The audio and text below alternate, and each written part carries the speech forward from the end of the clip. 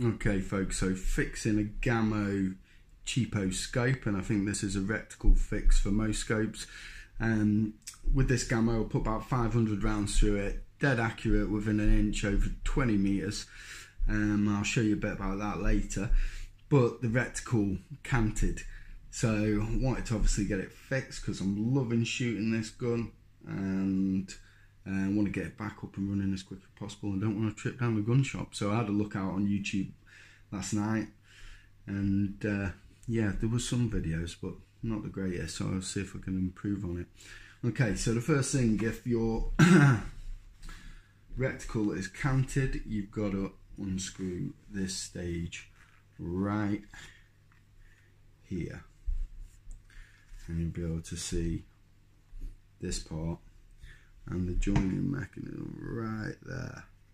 Okay, that's about here. So we're going to unscrew that first.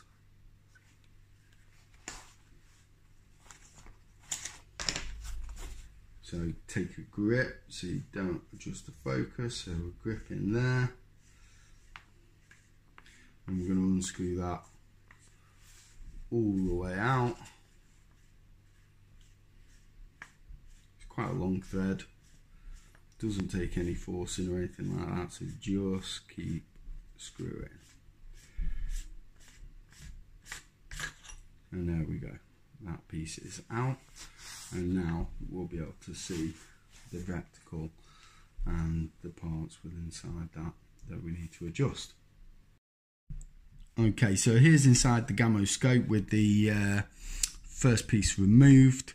You'll be able to see the reticle, make sure you don't touch that. Inside you got your first O-ring there, which is not what we're adjusting, but you can see the slots around it. So when people are referring to the slots, it's not those, it's on this inner brass ring here.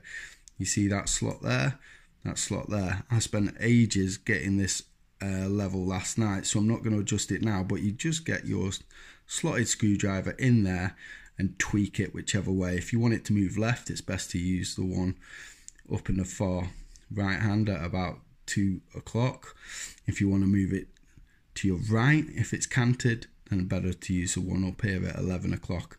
Now, I'm happy with that being straight, vertical, so I'm going to put a little blob of glue in there. Okay, so we don't want to go any further than that, just to keep it fixed. This happens on the cheap sites, but this is what I've been advised to do. So I'm going to put some glue on the end of this. I'm just using some okay precision. I'll put this on the end of here.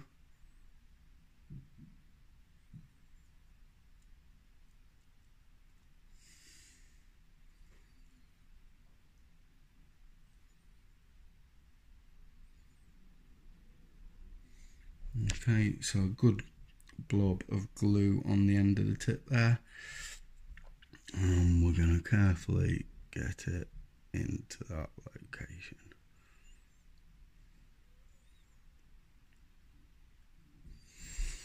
So we've got a little blob there.